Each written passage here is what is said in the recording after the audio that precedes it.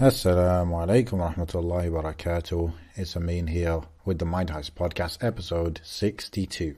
Now, this episode, unfortunately, Muhammad's not with me for very, very good reasons, which I'm sure you'll find out eventually.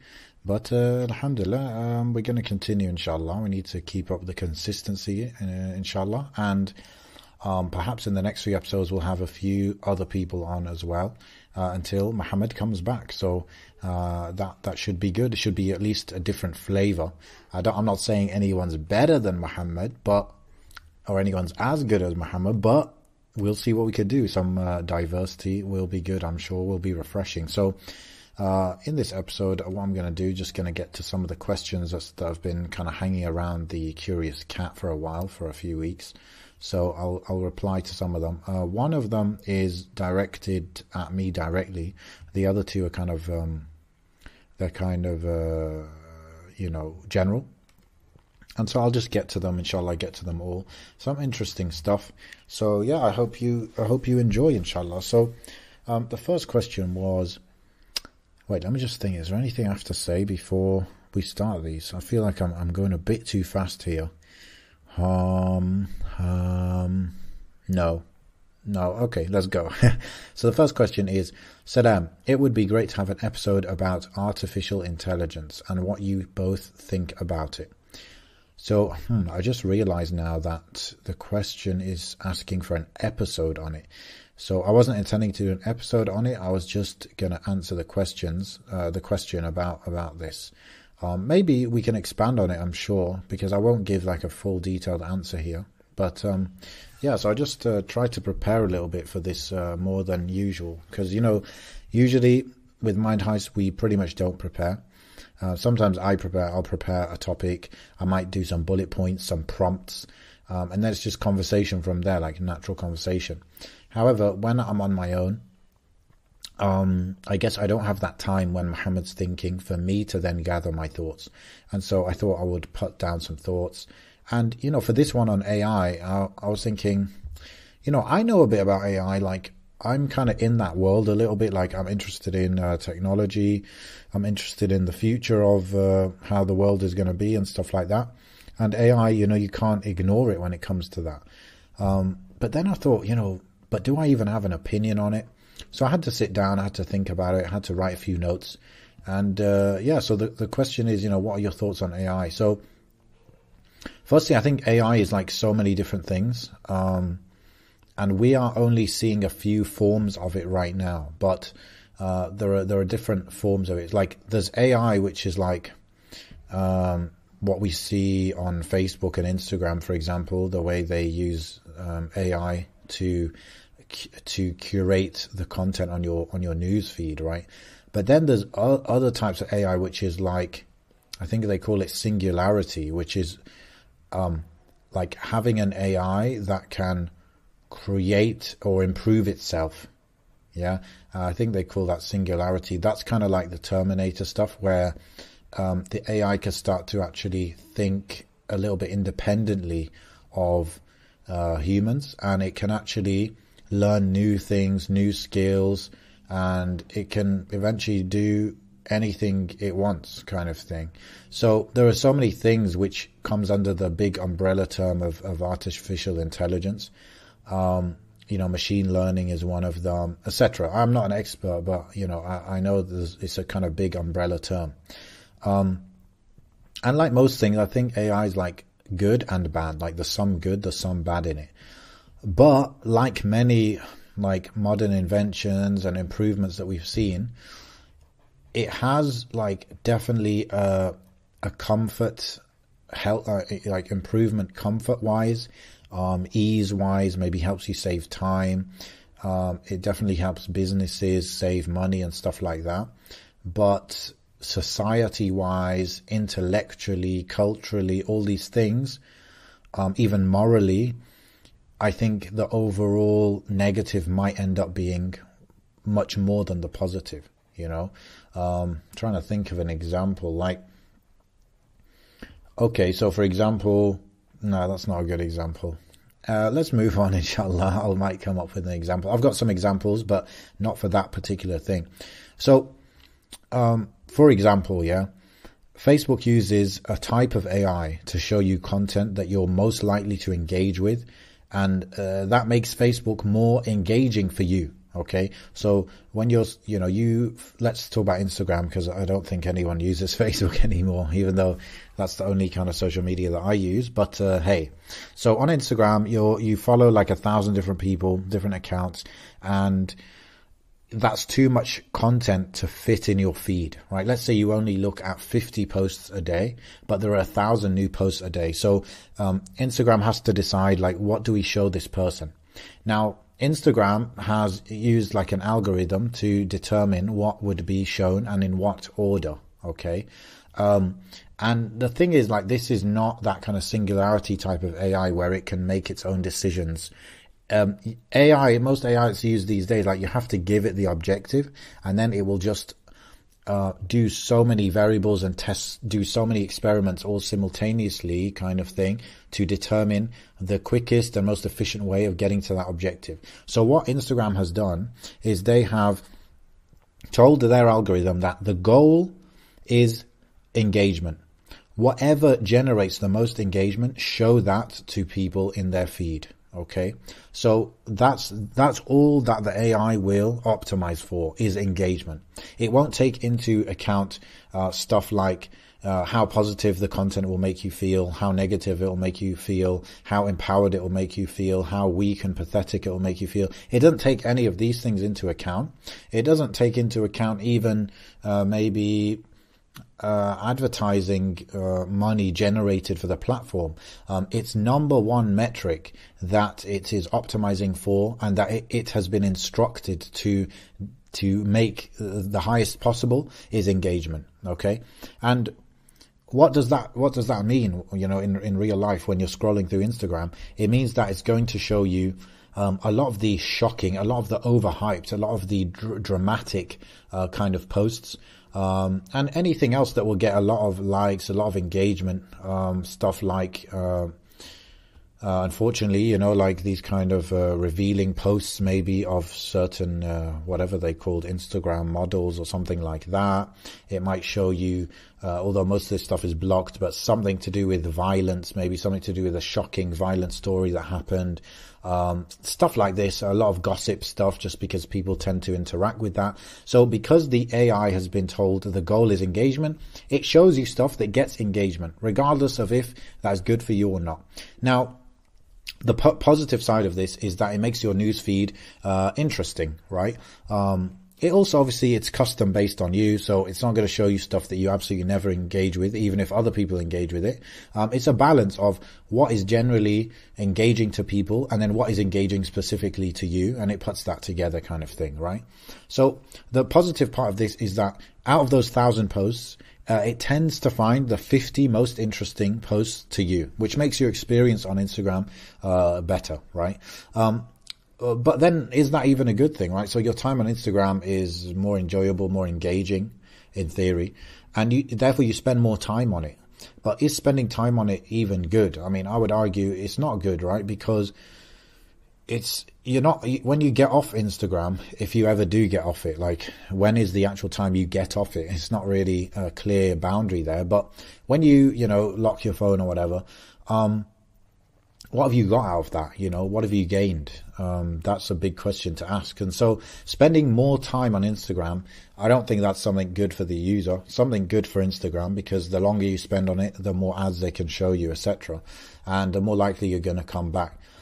So the negative side is wasting time.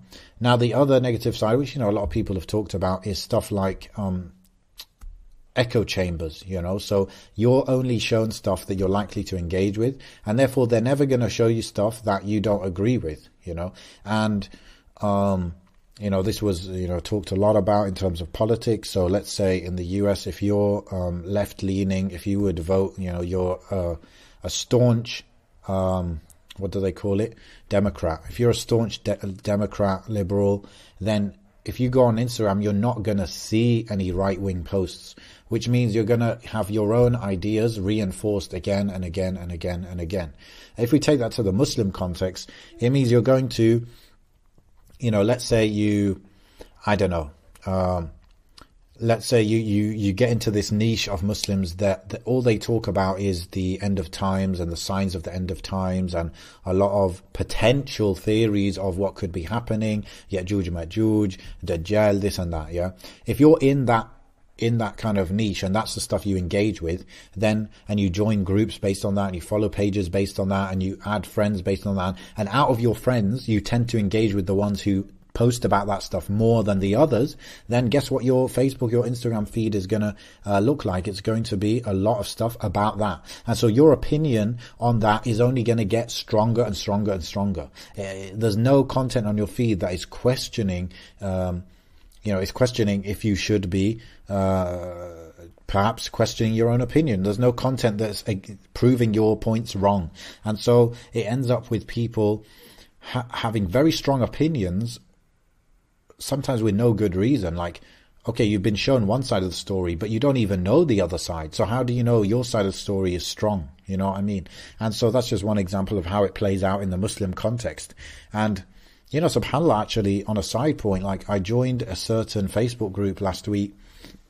It was a Facebook created by somebody whose posts I find, quite insightful, quite interesting.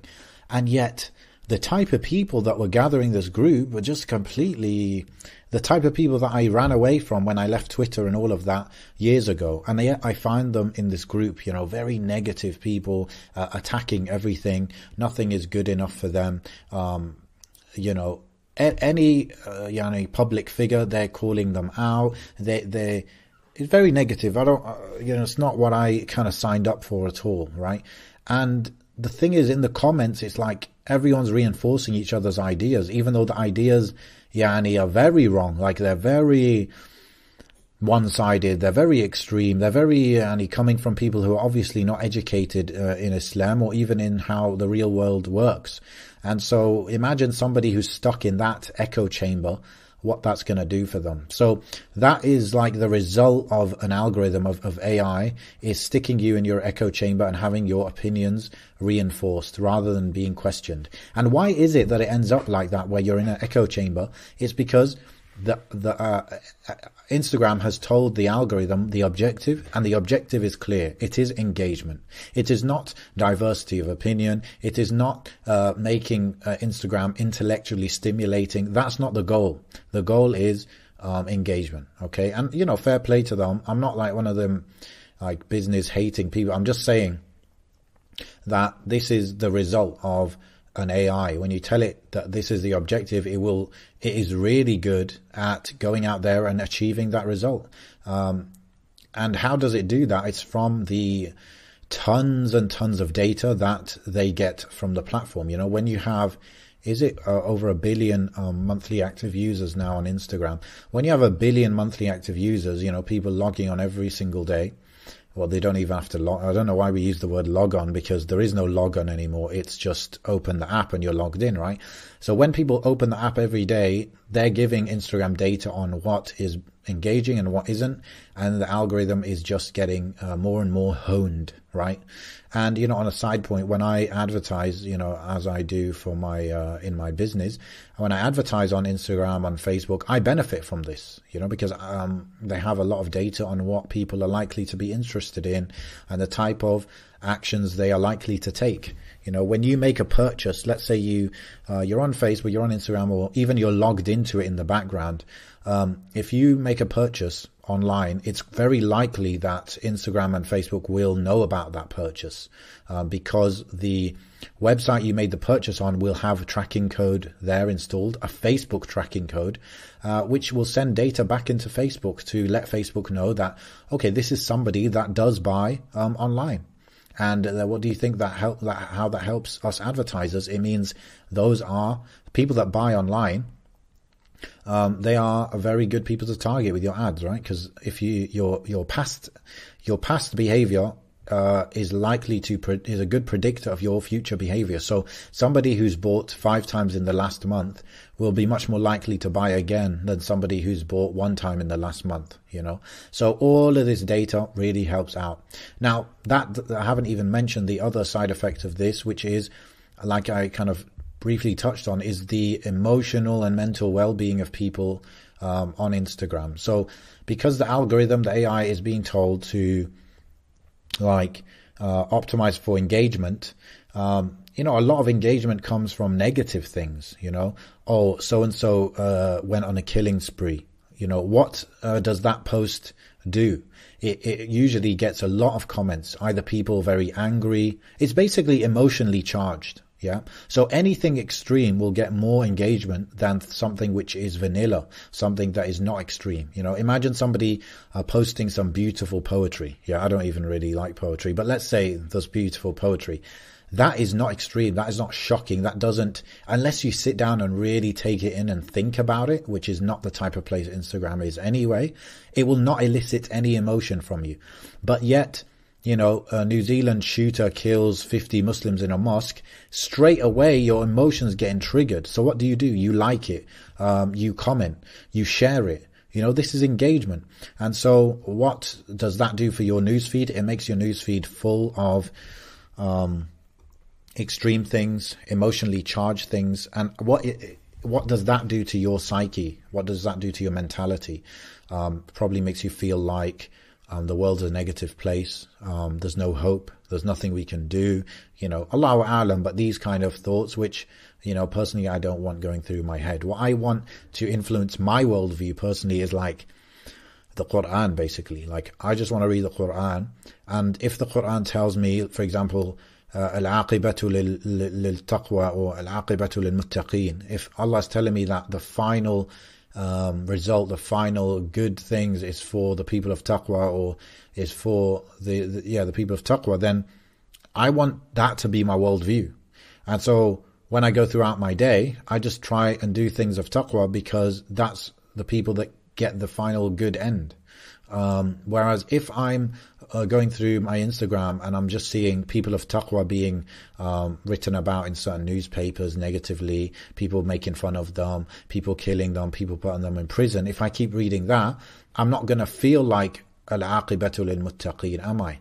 So I just want my kind of I want my worldview to be influenced by the Quran, by the Sunnah primarily. That's the first place, and then other things like reading. When you read a book, it's obviously there has to be a good book, a decent book, but the amount of effort that has to go into writing a book, and then especially if the book gets recommended to you by someone you trust, or it's generally rated to be a good book, that is a very different level of filtering to just following someone on Instagram, right?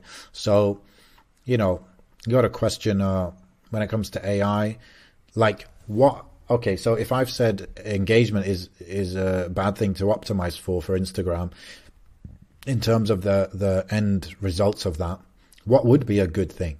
And that's the difficulty, is that like what is measurable? Like, what data does Instagram have that's like measurable that it should optimize for? Let's say if its main objective was to make people feel better, or make people intellectually stimulated, or make people, let's say, make people more pious, make people have more taqwa, what would it tell the algorithm to optimize for? It's very difficult, you know, it's very difficult when you get to these more nuanced feelings and emotions and non-binary things, you know. Like with engagement, it's binary. It's, did they engage with the post or did they not, you know? But when it's like, okay, how did this post combined with the other 50 posts they saw today contribute to them being a better person or a worse person? That is extremely hard to measure. And so in one, to some extent, I can't blame Instagram. Obviously, I would also always blame the people that use Instagram more, because Instagram is doing what they do. They have tens of thousands of employees. They can afford those employees because people like you and I use the product, use the app. But if we didn't, then it would be a different story, wouldn't it? So I always blame the people more than the businesses, because the businesses are just following what people want most of the time. So that's kind of one example of AI not being too constructive, not being able to use nuance, and it's a very binary end result that it's optimizing for, which is engagement, yes or no. Yeah, this gets more engagement, okay, do it more, show it more. Yeah. So that's one example. The other example, interestingly, is Cambridge Analytica, which, no, not forget Cambridge Analytica for now. In the 2016 US presidential elections, Trump hired a company to do his advertising on Facebook for him. Yeah. Now, this person that he hired turned out to be quite a genius. Okay. And what this person did is they focused on the states that, they call them swing states, yeah, like a state which is historically doesn't always vote one way nor the other. Yeah, they're primed for influence. Yeah, these are the people that if we influence them, we're gonna win the election. Yeah, so they focused on those states, and then they also focused on an ethnic level or a community level, like where you live or the type of neighborhood you live or the type of race, at least in Facebook thinks you are. Yeah. So if it has data on you suggesting that you're black, for example, then you used to be able to target people based on that on Facebook. Yeah. They removed it now because of the controversy. So what this guy did, right? They spent, millions of dollars on ads, and they would, for example, show black people, for example, ads, showing Hillary to be anti-black, for example, or they would show Christian people stuff that makes Hillary look like she's anti-religion, or makes Trump look like he's pro-Christianity or whatever, right? And this micro level of targeting, like targeting people based on their religion or their ethnicity and stuff like that, it gives you it's like a very scary way of manipulating emotions. And I believe, a lot of people have said this, I believe that had a very significant impact in the results of the elections. This ability to kind of target people on that level and deliver a message that is custom to them. And these posts, these ads were very, emotionally charged. Okay. And when you see ads like that again and again, remember these ads were done over months. Yeah. Maybe a year. So imagine 12 months, you're seeing here and there these ads, and you might just read the ad and scroll on, but subconsciously, it will influence you. So then when you go to vote and you're not really sold on either candidate, you just pick whatever. And it turns out that they picked Trump. Perhaps, a reason is because of these ads. So how does this fit into AI, right? These are just people running ads. Well, the thing is, AI can't work without big data. Yeah, you need big data. You need data, millions of data points to do something like this. So when you get big data and you add AI on top of that, you get this immense power where you can manipulate people's emotions on a very customized basis. Like advertising, it already does that on a mass scale. Yeah. So for example, like L'Oreal or whatever, these companies, they try to manipulate emotions of like all women. Yeah. They'll do like a TV campaign that everyone will see, and they try and manipulate emotions. But what if you could do that on a micro level where it's like, okay, anyone who's black in London, we show them this message. And then anyone who's, South Asian living in London, show them this message, because that's a more customized, tailored message for that person. And it will evoke more emotion if we use this picture versus that picture. And there's a whole lot of testing that can go on when it comes to like advertising on Facebook. I mean, believe me, I've done it myself. So, yeah, so that's quite dark, isn't it? Because, imagine your Facebook. Yeah. You're not even an advertiser. Let's say you're Facebook and you want, okay, this is a bit deep. So you want Egyptians to start to dislike or distrust hadith. What do? You just add a little tweak into the algorithm where you say, if a post, okay, so there's something called, actually I don't know what it's called, but there's a type of analysis of text where it can determine, this is AI again, it can determine, is the general tone of this paragraph positive or negative? Okay, so let's say I'm Facebook and I have a bad agenda. I want Muslims in Egypt to distrust hadith. Okay, so what do? I go to my algorithm and I tweak it and I say, if a post, so I add this rule kind of thing to the algorithm, if this post includes the word hadith or it's quoting a hadith, okay, and the tone is negative, then give it a little boost, like let it be seen by a little more people.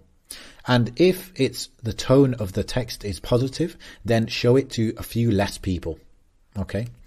Now, you might think that's insignificant, like, okay, a little boost and a little this and little that. But remember, Facebook is used, you know, millions of times. Like in Egypt, okay, there's 90 million people. Let's say, I don't know, 50 million of them, 60 million of them have Facebook. They use Facebook, let's say on average once a week. This kind of exposure is going to have an effect, at least on a subconscious level. Maybe 10% of them, it would have a conscious effect, but a subconscious effect, it would affect much more.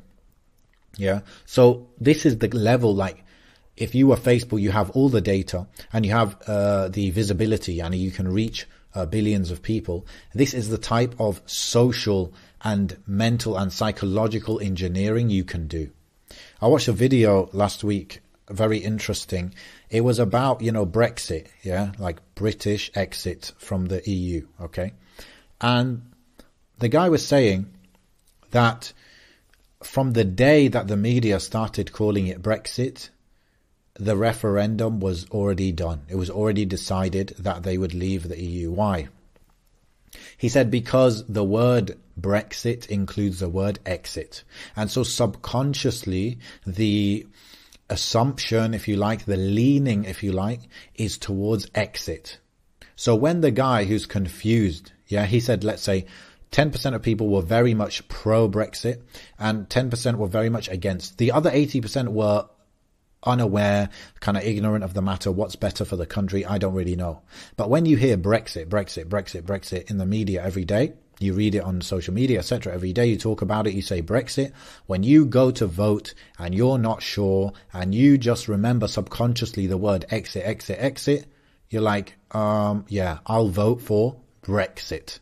Yeah, Brexit. And so you vote to exit. Yeah, he said, Yani, that would have a some level of material significant impact on the results.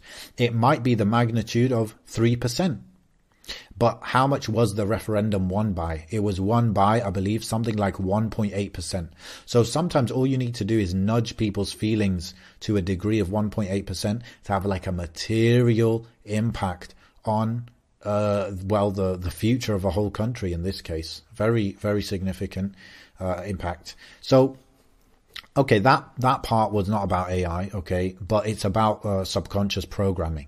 And I was going to say that, yes, someone like Facebook or advertiser like Donald Trump's team, they can influence your behavior, your emotions in the ways I described. And the example was Brexit. Another example is that apparently it's proven that if a doctor has a pen or a mug with a certain drug company's logo on it, he is proven, according to his research, he's proven to prescribe that drug over another similar drug. It's completely subconscious. If you ask him, he'll say, yeah, all these drugs are equal. But what does he prescribe? He prescribes the one that's on his mug, with the logo on his mug. It's all subconscious. So it's just crazy. It's just crazy. And that's why, you know, on the flip side, you got to really believe in the power of dhikr, you know, and the power of reading Quran and the power of prayer and the power of certain images, you know, that you see. So just how this has a negative effect, you know, the flip side, reading Quran every day, exposing yourself to Quran every day, listening to Quran, having Quran playing in your house, your children growing up hearing Quran, it must surely, it would have a significant impact, right? So that's AI. Okay. Now, I've said a lot of negative things. I'm actually going to continue down that path here. So, so yeah, personally, like, because of what I've mentioned, I'm concerned about a few companies like Google, which has a ton of data, but there hasn't been too much controversy about them yet. Yeah. Google has a ton of data. Facebook has a ton of data. Obviously, Facebook owns Instagram. They own WhatsApp. So do you not think they can do, analysis of your WhatsApp messages Now, they say that they're encrypted, but who knows if that's true or not. But maybe there is a way they can do analysis of your WhatsApp texts to get... They won't be able to read it themselves like real people, but they would get a feel for what kind of mood are you in, what kind of person are you, and they could kind of categorize you. Okay, so this level of power, you know, is very dangerous in the hands of people without Islamic a way of thinking, without the philosophy of Islam, without maybe moral guidance, without like, it's just too much power. It's too much power, especially considering that the power goes beyond one country. Like, everyone in the world has Facebook and Instagram and WhatsApp, you know, except for China. Like, everyone's got it. And then China has their own thing, you know, WeChat and all of this, where they can do their own subliminal programming of people's thoughts and emotions and stuff. So too much power, very dangerous. I would not be surprised whatsoever if this is the type of thing that the Dajjal can use to manipulate people's thoughts, people's emotions, make them follow him, make them question Allah and stuff like this. Yani, it's not a big leap to guess something like that. Okay. And the final thing is, you know, a way that I believe it could be used is something like predictive policing, where you can actually, it's like in that film, Minority Report, where they have these weird people that can see the future or something like that. But I don't believe that. It's not, forget that rubbish. Yeah. But the idea is perhaps could happen where they've got so much data on the types of people that do certain crimes that they could predict a crime. Now, they don't know the ghaib, so they won't be able to predict it 100% accurately. But imagine they'll be like, okay, 90% of people that commit burglaries have X, Y, Z characteristics. You just entered into that category now, okay, based on our data. And so we're worried you're going to commit a crime. So for that reason, we're going to track you for the next, 3 months. And if you don't, if you get out of that category, you change your traits or whatever, then we'll leave you alone. This is the type of thing that could happen. Why wouldn't that happen?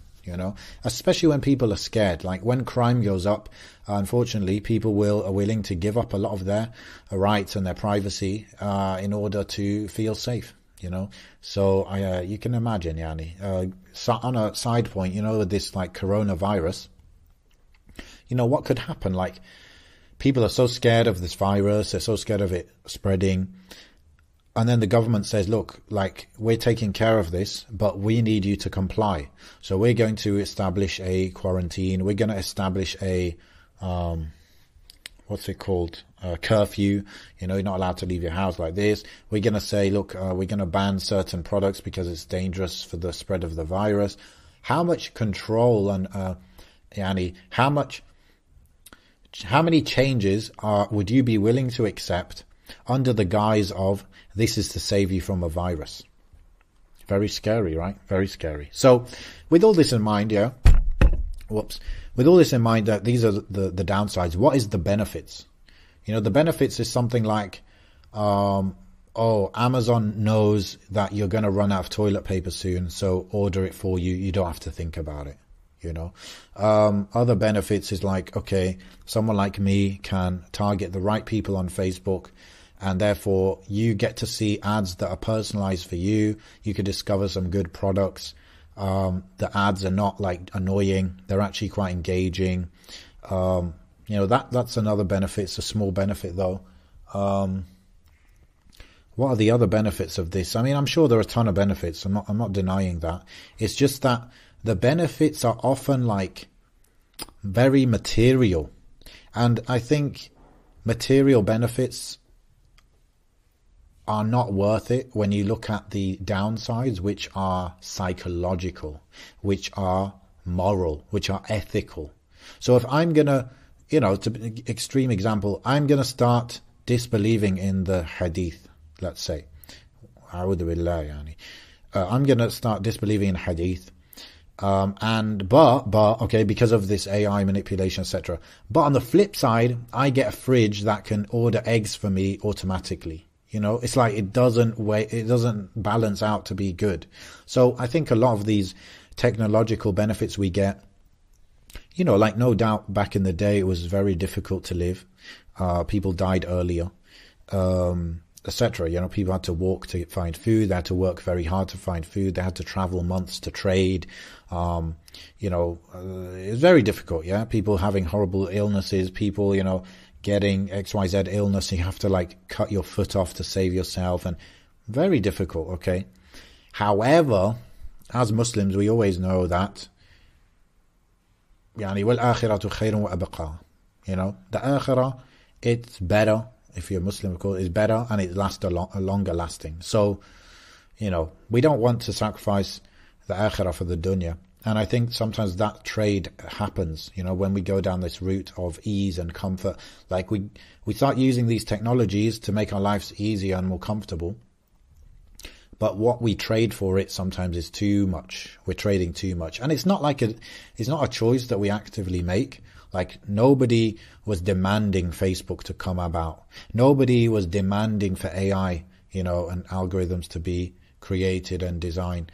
Nobody was asking for like data to be collected on them. Yeah, no one was asking for it. But since it came and we saw the benefits, we bought into it. And of course, the benefit of some of these things is life becomes more comfortable. You know, jobs, like some boring jobs gets removed and people start doing more engaging jobs. You know, we have more free time. We have more free energy to do stuff like da'wah and reading and learning. Obviously, who knows how many people actually use their extra time for that. But in theory, it's good. But when you think of the downsides, it's just scary. And I think materially and comfort-wise, what we need to be comfortable is actually quite low, you know. And I think there's a hadith of the Prophet ﷺ saying, you know, whoever has like a nice riding beast or something, a good wife and a house, then it's like he's got the whole dunya. Something like that, right? And that's what I think. I think if you got food, shelter, clothes, family, you know, some good, you know, good company, you know, you at least know, like, okay, I can eat this week. You know, I'm not going to die from starvation. Yeah. These kind of things, once you've got that, like, as long as you've got that and you're deen, like, you're kind of okay. Like, I think we underestimate how much humans can adapt. You know, like, humans adapt to hardship eventually. You know, it might take a while, it might take one generation, but people adapt. Whereas, like, this kind of negative effects of comfort and these technologies that bring us comfort and free time and stuff, yeah, and some of that damage might be forever, you know what I mean? So just got to be careful with this stuff. I love technology. I mean, I'm into it. I'm always like watching videos about it and I'm very interested in it, but you just can't deny some of these negative effects, you know? Now, how long have I been going? Have I been going for a whole hour just on AI? Allahumma sallim, yani, what the hell? Let me check the time. Okay, I've been going like 38 minutes, no problem. So, let's move on to the next question, which was, well, you know, knowing that I've been going for 38 minutes, I'm actually going to skip to just do one more question, which was, Assalamu alaikum, brothers. You haven't posted for a while now after being consistent for quite a while. I hope everything's all right with you both. Okay, this must have been around a month ago, I think. My question is directed to Amin. He has mentioned in a couple or maybe few podcast episodes that it was exactly what I expected regarding getting married and having a child. What does he mean by that, and how can we get expected results? What's the magic formula of expecting and then getting a result as expected? Also, how would he have reacted if it didn't go as expected? Because it seems to me that the phrase "it's as expected" has no sense of gratitude in it. Jazakumullah khairan, bros, keep up the good work. Okay, so this is a good one for me to answer because it's directed at me. Interestingly, you know, I was reading it and the final thing that, I guess it's a he, says is, it seems to me that the phrase "it's as expected" has no sense of gratitude in it. I had to think like quite a few times about that, like, what does he mean? But I think I got it now. I think I understand. It's like dismissing the good side of it. So, oh, I got married. Oh, I had a baby, and it was as expected. Like, okay, but come on, like, be grateful the fact that you got married, the fact that you had a baby, the baby's healthy. This, like, be grateful instead of saying, yeah, I expected it to be good, you know, and it was good. So there you go.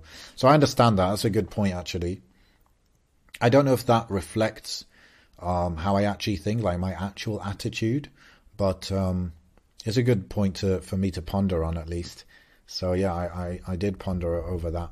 So let's see, what did I write about this? I think, how did I get an idea of what to expect? I think I just observed people. You know, quite a few of my friends, or like pretty much all my friends, got married before me. So I was like one of the last ones. And so I got to see them in the process of getting married, and then getting married, and then having kids, all before me, you know.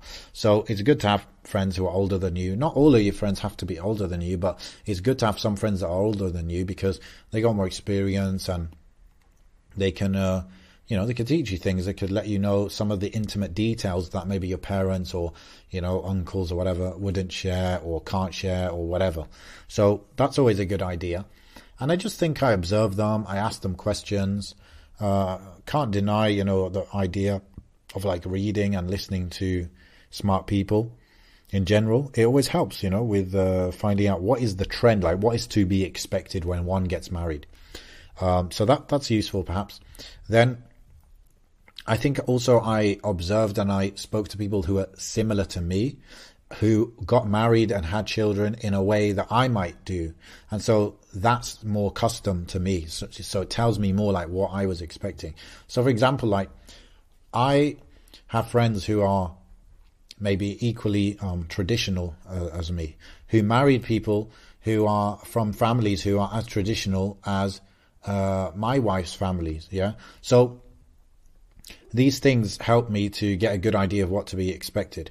But on the flip side, what if one of my friends, he married someone from a more liberal family, you know, or less Islamically inclined and stuff like that, and he told me his experience, then, and I set my expectations based on that, then maybe I would have not got what I expected. You get what I'm saying? So I think it's because the people that I observed and the people I asked questions to, they were people who kind of followed a similar trajectory to me, perhaps. You know, they were more traditional. They married people who were more traditional. And because I did the same thing, I kind of got similar to what they got, you know, so I had an idea of what to expect. I think another element is, this is where it's good, you know, in the UK they would say it's good to be cultural, even though it's a pretty ridiculous term. Like, what does it mean to be cultural? But anyway, so I think it's a benefit of being traditional or following a certain traditions, because you know what you're getting, you know what you're signing up for. Like when I married my wife, I could see that her family is very clearly in a certain culture, like they follow certain traditions. So I know what I was signing up for. I could see that she also was in that, you know, in that culture and those traditions. So I know what I'm signing up for. Likewise, myself, I was raised and I'm aware of certain culture, you know, like Algerian culture. A lot of my model of how marriage should be maybe was based on that. So marrying an Algerian, for example, or an Algerian, let's say, I know what to expect because I know Algerian culture. Yeah. So I think that's another thing that helps you know what to expect. Whereas if you marry someone in the UK and who's like born and raised in the UK and, you know, maybe they're not very in touch with their parents' or grandparents' country where they came from, you kind of don't know what to expect as much, you know. You're marrying a girl. Is she going to be, I don't know, like she could be, people's, you know, personalities differ widely and what they expect and their culture varies wildly because in the UK, you know, it's like you're marrying someone, okay, she is Muslim, okay, and maybe she's originally from Pakistan, but it still doesn't tell you too much of like what to expect from her, because in the UK, everyone's kind of freestyling their own traditions and their own culture in a way. So you know less like what to expect, you know. So I think that allowed me to know what to expect. And what when I say I know what I expect, I got what I expected, or it was as expected, what I mean is, oh, marriage is not a fairy tale. Okay, that's expected, and that was true. Marriage requires good communication. Okay, that's what I learnt before, and yes, that turned out to be very true. Marriage is not about the honeymoon phase. It's about like the day in, day out, having a good relationship and time together. Okay, as expected. Yes, that's true. Marriage is not about having hobbies. It's about like the same hobbies as your spouse. It's about, generally, I don't know, just getting on and having the same values, Okay, that's what I thought before. And yes, that became true as expected. So that's what I mean by it's as expected. I'm not talking about, I understand kind of what you meant when you said it sounds ungrateful. But I guess I didn't mean it like that. I didn't mean like marriage is good and I expected it to be good and I'm not grateful. Of course it's going to be good. No, I didn't mean that. I just meant like communication. I expected that to be very important. And yes, it was very important, Same with having a baby. Like, okay, I expected that you're going to lose sleep. And then, yes, I did lose sleep. I expected that you would be kind of, you jump in the deep end in terms of knowing what's safe, what's unsafe, what do you do, what you don't do. And then it was like that. So that's what I mean by it was as expected. Yeah, that's what I meant. Yeah. So, yeah. And then how the questioner asked, what's the magic formula of expecting and then getting a result? Like, I don't know if that's possible. It's not something, I don't think it's something I actively try to, deal with. Like, okay, I'm going to do this new thing. How do I find out what to expect? I guess I do to an extent, well, just like everyone does. I don't think there's a formula, or I'm not aware of it anyway. It's just, I guess, educate yourself, like you're going to get a job for the first time, you're fresh out of uni.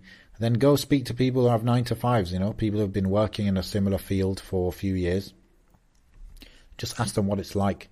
Or ask someone who's had kids, what's it like, etc., Something I remember interesting, my friend told me, because he had a child like, I don't know, like 7 years before me or something. And he said that having children is amazing because you find more barakah in your time. And I thought, wow, that's interesting. That's the opposite of what I hear. Like, I always hear, oh, I had kids, I don't have any time to do X, Y, Z anymore, life is hectic, this and that. But he came from a much more positive angle, and he's like, yeah, it just means you're forced to compress your stuff into a shorter amount of time. It forces you basically to be more efficient with your time. And I thought, yeah, that's a good way to think about it. That's positive. Whether it's your hifdh or your side business or your writing a book or you're making a podcast, you have to squeeze it into a small amount of time when you have kids, and that's good. And it forces you to be more efficient and stuff. So these are kind of expectations that I heard, and they ended up being true. Let me just see, what else did I write here just as a point. Yeah, like basically most things are not what you expect. Like, just because I'm getting married and having kids was, quite what I expected, it doesn't mean that there weren't other things that happened in my life that didn't happen as expected. More, obviously, I think more than half of things that I thought that I expected didn't happen as expected. I think that's the same with everyone. And how do I think about that? Well, I just believe that whatever happens in my life, that Allah will help me and Allah will allow me to adapt. And I have full confidence in Allah, not so much in myself, but in Allah, that I will adapt. I will keep a good mindset. I will be positive. I will be optimistic. I will return to Allah when I need His help. I just have husn al-dhan billah that will happen, right? So when things don't go to plan, when things happen that you didn't expect, then it's just like Allah's in control of everything. Allah will hook you up. You just have to trust in Him and stuff. So yeah, Allah will help us regardless, as long as we believe in Him, we trust Him. And the way you start with that is with husn al-dhan, having a good assumption of Allah, assuming that Allah will help you when things don't go to plan. And as we know from the Hadith Qudsi, Allah is as His slave expects Him to be. So if His slave expects Allah to be merciful with him and help him out, then Allah will help him out. And if if the slave has a bad opinion of Allah, that, oh, Allah's trying to punish me, Allah doesn't want me to go to Jannah, and these kind of things, then that will become true as well. That is how Allah will treat you. So that's very powerful hadith. I think maybe definitely one of the most life-changing hadith I've ever kind of learnt and thought about, contemplated on, is the hadith of Husn al-Dhan. And it's a hadith that comes straight from Allah. It's not something that the Prophet ﷺ said it came on the tongue of the Prophet ﷺ, but it was from Allah directly. That's what hadith Qudsi is. So yeah, that's the topic of expectations. I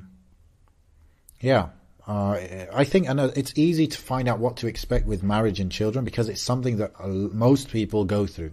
And when most people go through it, you have more, data, if you like, on it. And so you hear more and more stories about it, because it's very common. You hear lots of stories, lots of observations. And so you kind of get an idea of what to expect. The thing is, it could go the other way, the negative way, which is you hear a lot of negative stories. And I think that's maybe the more common situation, is that you're not married and all your friends are married and all your friends are complaining about marriage, about their husband, about their wife, about their children. And that's something I think everybody needs to refrain from. I mean, obviously complaining in general is a bad thing. And you should only complain to Allah in the ideal situation. And complaining, is something, it has no benefit. It's just venting. That's the negative thing. If you're saying negative things in order to try and get help or advice from someone, that's different. But the culture of complaining about your spouse especially is really terrible. And you're putting people off getting married by doing that. And you're also kind of setting them up perhaps for failure in their marriage, because they're getting married because they kind of have to one way or another. But yet they're going into the marriage maybe with a negative mindset. Maybe they're going to marriage, instead of having high standards and thinking, how can I have the most amazing marriage? They might go into marriage thinking, marriage sucks, but we just have to get married because that's just what we do. And I think those two different attitudes will have a big impact on your marriage, So